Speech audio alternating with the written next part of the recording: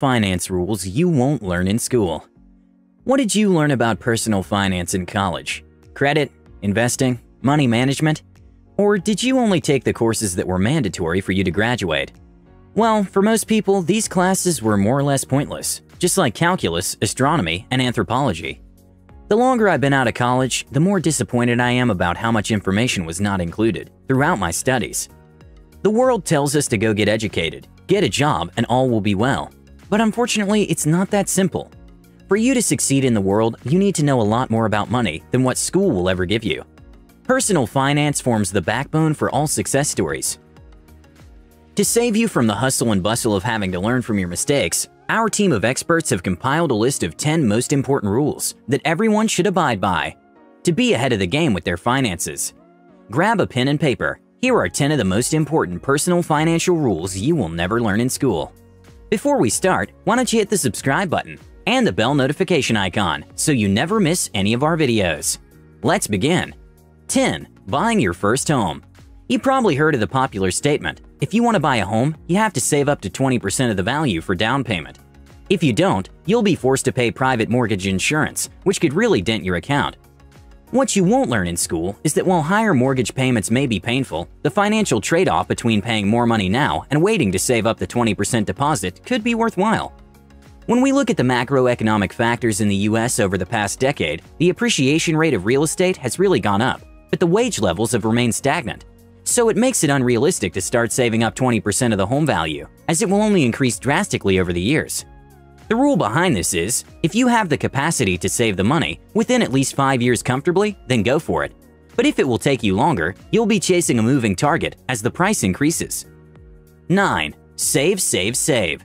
In school, they'll teach you to have at least 10% of your income. But let's be honest here, this isn't enough to retire on. Well, unless you're earning millions. For most of us with a regular paycheck, a decent savings percentage will be about 25 to 40%.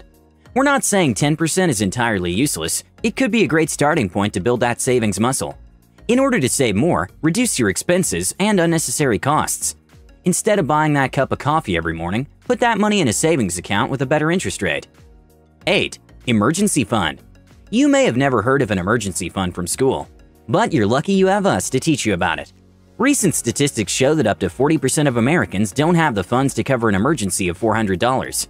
This is an alarming statistic that only shows how people disregard the importance of an emergency fund. What if you lost your job today? Would you have enough money to cover your costs? The golden rule is to have 6 months of expenses saved up somewhere, but we suggest that if you can make it more, the better. 7. Budgeting basics. Budgeting is quite important in life, yet you won't hear anything about it in school. Sadly, not understanding the basics of budgeting while in school can leave you disadvantaged right after graduating, especially once you move out. Not having knowledge of how to manage bills and create the distinction between wants and needs can lead to one enduring one hardship after the other. Everyone needs to know how to plan a lifestyle that is financed by earned income. This includes understanding how to plan for all bills, but still ensuring there's enough left for necessities, such as groceries and savings. But let's face it, as much as budgeting is important, no one really likes tracking every single penny they use. What you can do instead is what we refer to as tactical budgeting. This involves creating budgets and plans over a long period of time. For example, you can identify what you need every month and create a budget with the needs, wants, and respective costs over the next 6 months. From the plan created, you can then separate the amounts into different accounts to ensure you don't spend over your budget. Then, occasionally, you can refer to your list to stay on track. 6. Compound interest. The power of compound interest is possibly the best-kept secret. The one thing every young person has an advantage over everyone else is time. While they may not achieve their financial goals instantly, they have an upper hand when it comes to investing. All they need to do is tap into the powers of compound interest. By setting aside small chunks of money in a high-interest account, young people can amass great wealth that will compound over and over again through the years. To show you just how important compound interest is, here's a great example.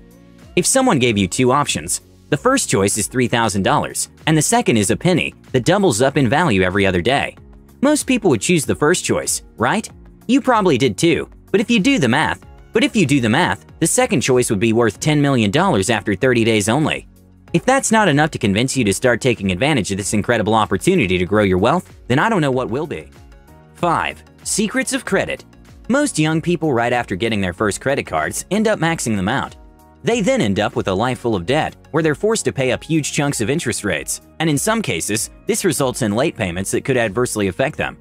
What most people don't know is the importance of credit scores and maintaining a great credit history. But they would probably be aware of the secrets if schools paid more attention to training them on this life skill. Here's what you need to know. Your credit score is one of the most important parts of your financial health, and it generally determines your financial position as an adult. With the proper score, it's a lot easier to purchase a house, get a car, get a business loan, and makes it much easier to achieve other milestones in the future. We can no longer ignore the importance of credit. Everyone needs to know how to build credit and have a proper score all the time. Here are a few pointers on how to achieve this. 1. Get a credit card.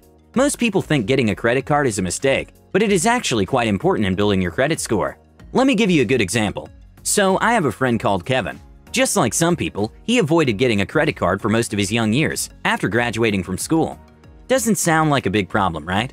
But when he started looking for a home to buy and a car, he couldn't get any loan approved because his credit statement hadn't been established. Here's how it works. When you get a credit card and use it, financial institutions record all your transactions and interest payments. Based on your efficiency, they'll assign you a score to your name. Now when you go looking for a loan, that score will determine the loan amount you can receive and the interest rate. 2. Always pay your debt in time. There's no other way around this. If money is due today, make sure you pay it today. 4. Rules of insurance. If there's anyone who's depending on you financially, then you need to get life insurance. This could be your child, spouse, or parent. It is better to get a term policy rather than a life one, as you get coverage whenever the need arises. However, if no one depends on you financially, end the policy to save on money. In addition to life insurance, get insurance for other aspects and assets you own. This includes your car, home, expense assets, and health. You can also get umbrella insurance, which covers different policies and guarantees a discount if obtained from one insurer. Take your time to get different rates and the features available before choosing a company to insure with. 3. Taxes. Taxes are such a broad topic that is hardly ever discussed in school. It's important to understand how they work if you want to be on the right side of the law. Before you get your first paycheck or make any sales from your business, learn how to calculate the tax rate and find out how much money you'll be left with. This will help you determine whether a job offer will meet your financial needs and what the appropriate pricing strategy for your products or services will be. Luckily, there are plenty of online calculators that will do the dirty work for you. They will show you the gross pay, the amount payable in tax, and the amount left in your account, also known as the take-home pay. For example, a salary of $35,000 a year in Manhattan, New York will leave you with about $26,399 after tax deductions. Also, pay attention to the marginal tax rate that affects your raise. For example, a raise of $35,000 to $41,000 a year won't give you an extra $500 a month, but $345. Make a habit of preparing your tax returns yourself. There's a lot of misinformation and bad advice out there. Be careful. 2. Guard your health. A hospital visit for an injury like a fractured knee can cost thousands of dollars without insurance. If you're finding it hard to meet your monthly premiums, then what will happen if you end up in the emergency room? You may end up having to borrow money to pay for your medical bills, burdening other people who had plans with their money. Doesn't sound fair, right? If you don't have a medical cover, get one ASAP. Also, taking care of your health can end up saving you a lot of money. This involves eating the right foods, maintaining a healthy weight, regularly exercising, not consuming alcohol and other addictives excessively. You don't want to be sorry, so guard your health today. 1. College debt isn't 100% necessary. Contrary to what everyone believes, that student loans go hand in hand with a college degree, you actually don't need to get one to achieve the latter. 85% of new graduates complain of the heavy school debts and the chunk of money that goes to paying it off immediately after they start working. It's not always a must that you get these loans to pursue your degree. Some institutions, like the Davidson College in Charlotte, help students so they don't end up in debt. Other schools offer great education at a fraction of the private school's tuition fee. You could also attend school part-time, work as you study, enroll in a more affordable school, graduate fast, or begin your journey in a community college. But we're not saying debt-free schooling should be everyone's goal. In some cases, it might be worth it. If you're set to launch in a very high-paying career path, then a few $1,000s shouldn't get in the way. However, don't establish this debt as the main factor of existing as a college student. There are so many other ways of achieving your career goals.